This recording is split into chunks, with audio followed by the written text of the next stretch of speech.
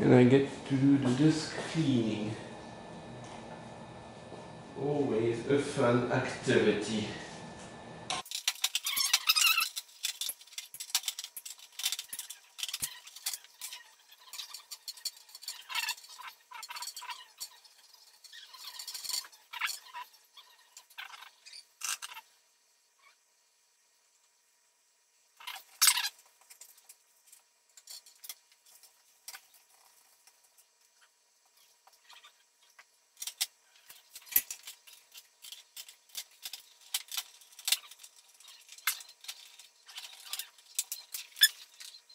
So Ken went to Xerox PARC and got that disc that says Alto hardware manual. And so we hope it has the some of the originals of the manual in it. Oh, this is different tape. Oh, I'm sorry.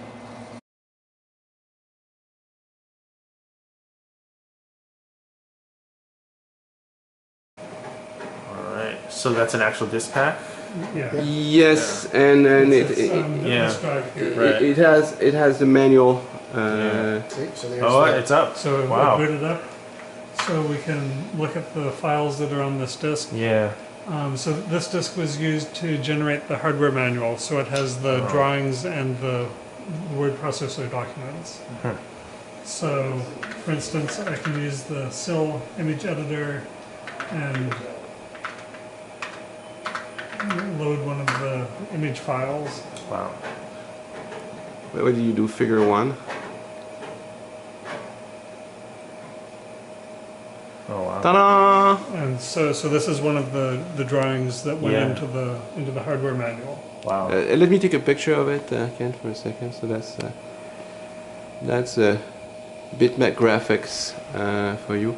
And actually, we have used that picture so extensively to figure our way into the Alto and know how to, when we were debugging it, right? We were poring over all the time. So here's the original. That's done in SIL, right? Yeah. It's a graphic editor.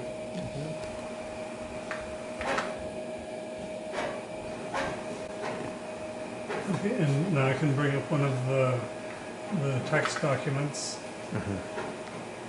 So the chapters are labeled Alto 1 and so forth. So let's start up Bravo, which was the first WYSIWYG editor. And then I'll get Alto 1. Comes to an end. All right. Okay, so here you can see the... Yeah, and look how nicely that is formatted. I mean, this is looking completely modern, right? Bulletless, and it's just so beautifully formatted. And again. So yeah, here you can see. Oh, here's a good one. The table. Let me zoom on it for a second. I mean, it looks perfectly modern, right? You would fire Word, and that's what you expect from it. Except this is. What's the date on that one? It's probably fairly early. 19, or did they already have the Alto 2 when they wrote that manual? Probably. Yeah. Something like that. Yeah, 1978. Solder. Mid-70s. Where did the disc pack come from? So we got one disc pack from the Living Computer Museum in Seattle.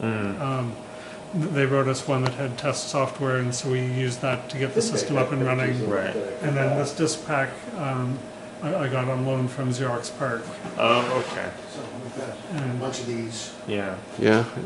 They have quite a few more, right? They have like basically 3 filing cabinets full of them. Wow. So we were just slowly looking at it, and and so we came across one that had code from their early attempts at doing voice over Ethernet. Wow. So they were doing Ethernet phone development.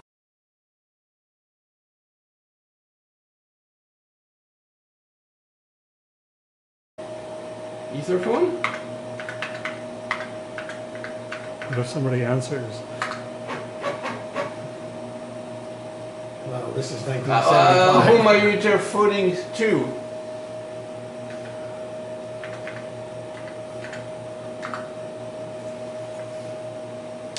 call it. See those Ethernet packets flying out of that? Well, So this is a document that explains how they made sound on the Alto in 1978.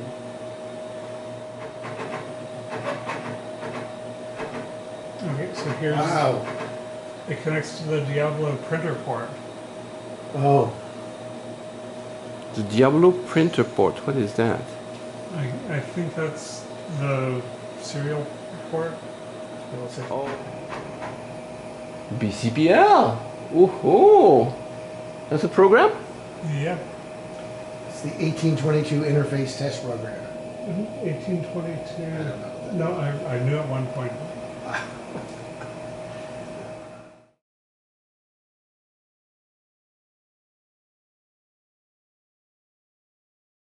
See, Hello, dot audio. this must have been like early networking experiments with the pocket radio and the. Hello, MP. audio. Line, Should give it a try. I'm guessing what it's going to do is ask you which node or what machine. And FTP. what Server, user. Oh, the telnet user down there. So that sure sounds a lot like IMP and the internet, doesn't it? So maybe this machine has changed. Telnet ARPANET user. stuff. This is definitely an early internet machine. Okay, so now I'm stuck. I don't know how to get out. Quit.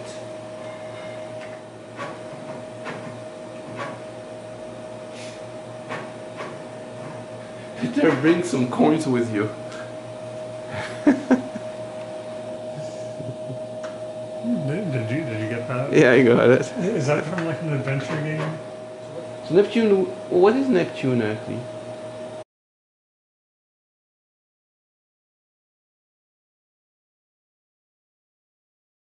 I don't think I've seen it.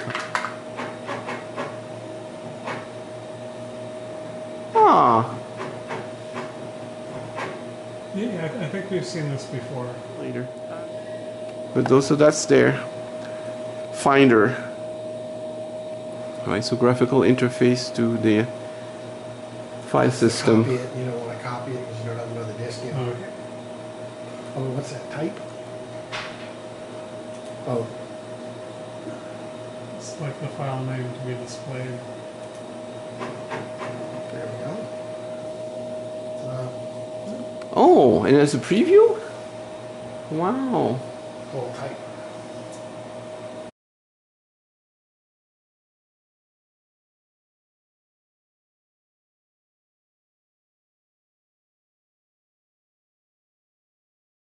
Okay, S pulls back on the plunger to shoot the ball.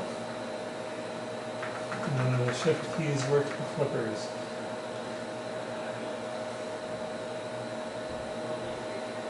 It looks like you're on the moon somehow. Yeah, gravity is nice slow. But remember, these things are flat or slightly tilted, not vertical.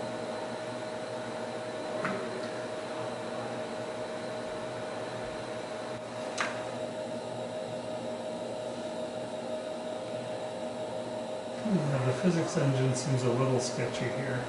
It's straight lines. Well, and the flippers don't. Oh wait, the ball's almost stuck there. Tilt, tilt. No, it's just going very slowly. You put a counter at 0.1 and there's a delay in the yeah, there's a little bit. I hope that would be better than on the emulator, but it seems it reacts exactly the same way. Okay. It's fairly The hard to emulator's too good. fairly hard to play, but it's beautiful.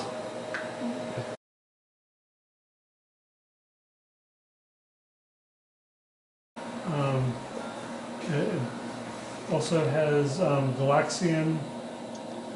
These are as boot files. I'm not quite sure how to run those.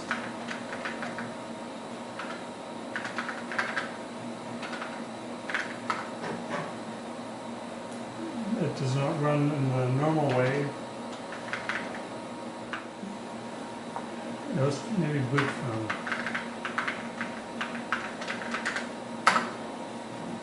Aha. Good thing that I cannot boot.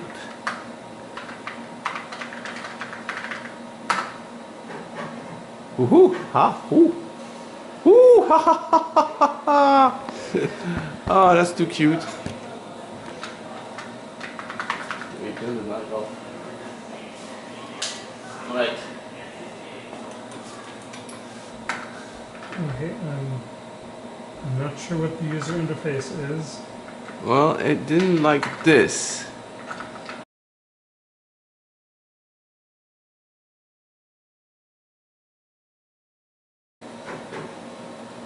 Root from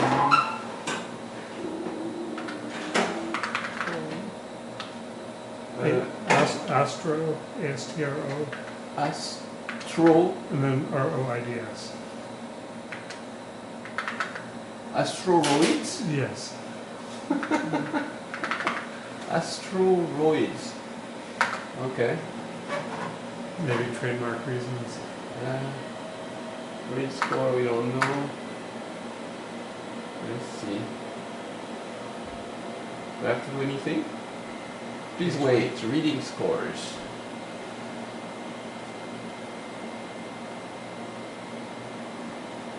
Come on. There you go. Yes, Truster. Oh, wow. I got it. You're awesome. Ah! I'm shooting myself. Okay. Oh, let's turn here. Okay. I've never been a great. Well, at least you don't have to put in quarters. Ah, no! Ah, I forgot what it is. But I found all the buttons. Oh, there's a saucer coming. Ah! Whew. Oh, no, there's all kind of little ones.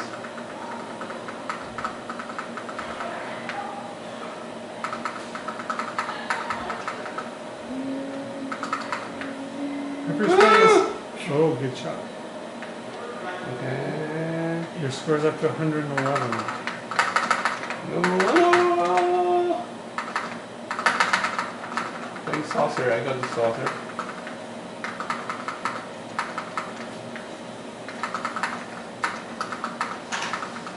Okay, I cleaned up the screen. Whew. Okay, wow. That one. Actually, that one is great. It's very responsive. Okay, here you have it. Asteroids on the Alto.